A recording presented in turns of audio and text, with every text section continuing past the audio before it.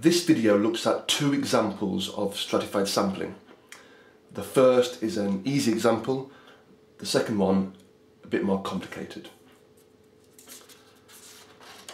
So, suppose in a school we have the following numbers of pupils in each year group. Now in total, if we add up all the numbers, we find there are 240 pupils in the school. Now I want to do a sample of 120 pupils out of 240. Now rather than just pick 120 pupils at random, I want the correct proportion of pupils from each year group. Now if we observe in this simple case, 120 is a half of 240. So if I just halve each of the year groups, so 20, 15, 30, 35 and 20, if I check and add them all together, I get 120. Then this gives me a stratified sample.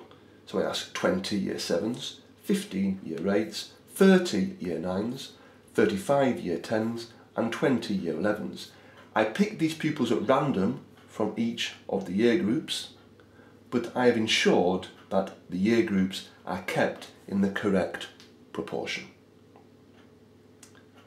So this reduces bias in the sample.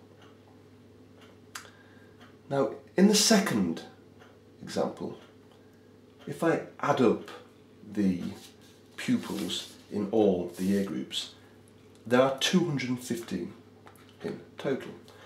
But I want a sample of 50.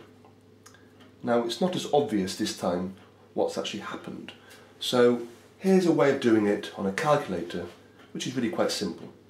Now then, what you do is you work out the sample size divided by the total. So the sample divided by the total, which can be left as a fraction or as a decimal if you work it out. In this case, 0.233 to 3 dp. We then multiply each individual group by this decimal or fraction. So we do 50 over 215 times by each separate group, and you get the following numbers, all to 1 dp. 8.6, 9.8, 8.8, 11.9 and 10.9. So again, I've worked out this fraction of sample size over total and times each separate group by this number to work out some new numbers. If I now round them, I get 9, 10, 9, 12 and 11.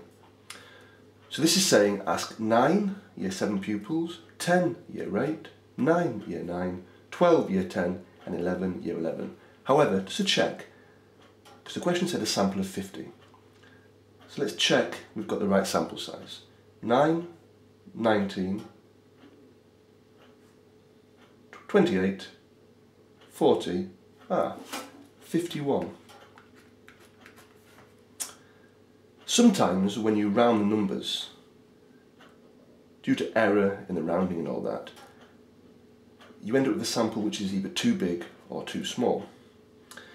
Now what you now do is you now choose one of the groups to correct to make the total 50.